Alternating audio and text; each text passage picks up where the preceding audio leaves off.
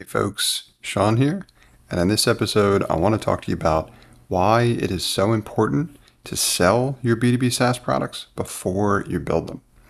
Now, I've talked about the components here separately, but I want to bring it all together and share with you a real-world example from the two products that I built this year. First is Podcast Show Notes, and the second is Schwarz Maker. Now, in one of these instances, I sold it following the strategies that I recommend for you before I built it, and that was for Podcast Show Notes. And in the second one, I didn't. One of the reasons I did this is so that I'd have this case study to share with you in terms of how effective is that strategy when you do it versus when you don't. So, because I sold Podcast Show Notes before I built it, when I ultimately did build it, launch it, and then start selling it to the public, it sold very effectively right away. Schwarz Maker, on the other hand, I didn't follow the same process, and it did not sell particularly effectively right away. So, in fact, despite the fact that most people probably think going through the process that I'm going to explain for you will take longer, it is an extra step up front, but it enables you to get to the outcome that you're looking for faster. Let me explain.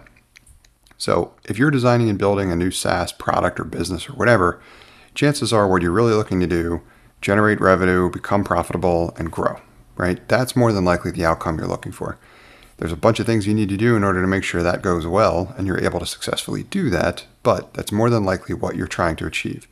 If that's the case, then selling your product up front is going to provide you with a crazy amount of value before you go deep down the building rabbit hole. There's a lot to unpack here. So what I first want to talk about is basically comparing the two of these products and the path that each has been on thus far. The problems that I run into with the second one, Schwarz Maker, likely because I haven't sold it first, are related to really all of the variables. It's who should the target market be? What is the value proposition? How do I communicate it to that target market?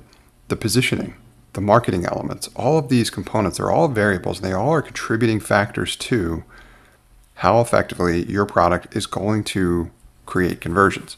Now, another reason why I skipped this step in my instance is because Schwarz Maker also solves a problem of my own, and that's really what I needed it for right away. The other element was, and I would be figuring these things out along the way with you, but now having done that in sequential steps, I did the first product in the first quarter of this year, Show Notes. I did the second product in the second quarter of this year, Schwarz Maker.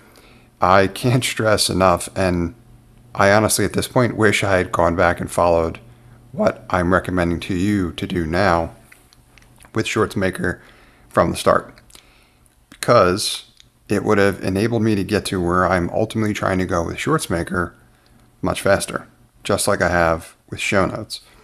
Now, if you've been following along with some of the content that I'm producing and I'm sharing you in terms of updates on Schwarz Maker, you'll know that it hasn't been converting as effectively. And when I say converting, I mean paying customers. I've been able to get people to sign up for the tool and use it, but I have not been able to get a consistent flow of people converting to paying customers. And I attribute that to a number of factors. What the product does, who it's being marketed to, user experience, etc. And those things are all being worked on now. And I finally have that context. My point here is I would have had it going in had I tried to sell it initially.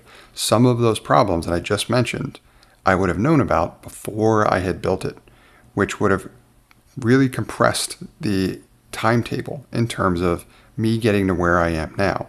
So as opposed to working on fixing those things and monetizing them now, I would have come out of the gate with a much stronger ability to be able to monetize right away, like I experienced with Show Notes. So the key here is, and this is the strategy that I highly recommend you invest in, and it's what I did with Show Notes that I didn't do with Schwarz Maker, right? Get that landing page up, build a website that communicates your value proposition to your target market related to the problem that you solve. And have pricing on that page as well too. Use ads or a way to generate traffic, send it to that landing page, and then measure your conversions, right? Include a call to action there, as in create a lead capture that is, here's who I am, here's why I'm signing up. Here's what I'm signing up for. Here's what I'm willing to pay. And then compare that to what it costs you to generate that traffic. That is essentially the test I ran with show notes that I did not with Schwarz Maker. And man, did I learn a lot doing so with show notes that I did not learn because I skipped that step with Schwarz Maker. Now, I've also run this test for other products that I have yet to build. Why haven't I built those products? Because the results were underwhelming, right? When I ran it for show notes, I got a 2-to-1 return. As in, for every dollar that I was spending on ads, I was getting a volume of leads that said that in aggregate would pay double what it was I had spent to generate that traffic, which is pretty strong for like whatever, vaporware, not having the software yet. Now, another product that I was working on, which is like a scheduling automation tool, I ran the same experiment and I was losing in that transaction. I was getting back about half what I was spending. So it was significantly underwhelming by comparison. As such, didn't decide to build that product, right? The decision became a lot easier. The other component of value you're going to get out of making this investment is it's going to make the right decision a lot easier to make. That is something people really struggle with in terms of whether or not to build. I call it the product trap or the build trap. It's really easy to fall into. You want to rush into building and you do so way before you should. And I've literally recreated the experience that I believe is one of the biggest reasons that a lot of products sink, a lot of products fail. So this strategy will help you avoid 90% of it. So I highly recommend you sell your product before you decide to build it.